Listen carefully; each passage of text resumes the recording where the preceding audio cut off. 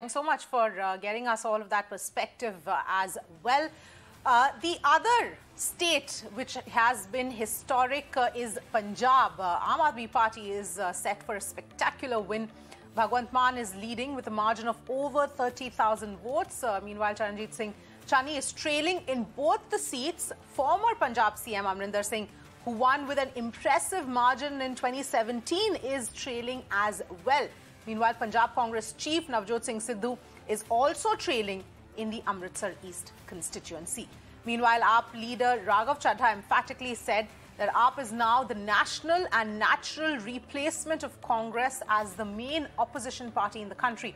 Delhi Deputy Chief Minister Manish Sisodia added that taking lead of their performance in Punjab, he hopes that the party will increase its dominance in other states as well.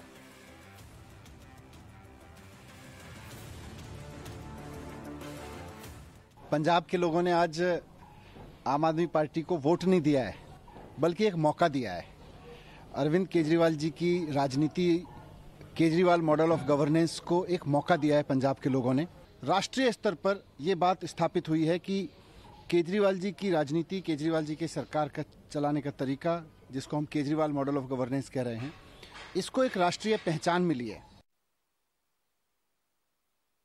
हमने तो पंजाबियों को कहा था झाड़ू चला दो, पंजाबियों ने वैक्यूम क्लीनर ही चला दिया। और मुझे लगता है कि आने वाले समय में आम आदमी पार्टी, जो आज एक नेशनल पॉलिटिकल फोर्स बन के उभरी है, एक बहुत बड़ी राजनीतिक शक्ति राष्ट्रीय स्तर पे बन के उभरी है, ये पार्टी आने वाले समय में कांग्रेस की नेशनल और नेचुरल रिप्लेसमेंट बनकर अपना काम करेगी।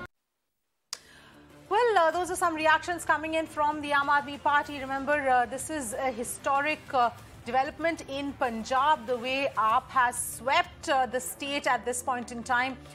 For Punjab, in fact, the political scenario in the run-up to this election was extremely volatile, that we saw an extremely dramatic, and that, in fact, has led one of the key reasons why this entire switch has happened in Punjab. But on that note, it's time for us to slip into a very quick break.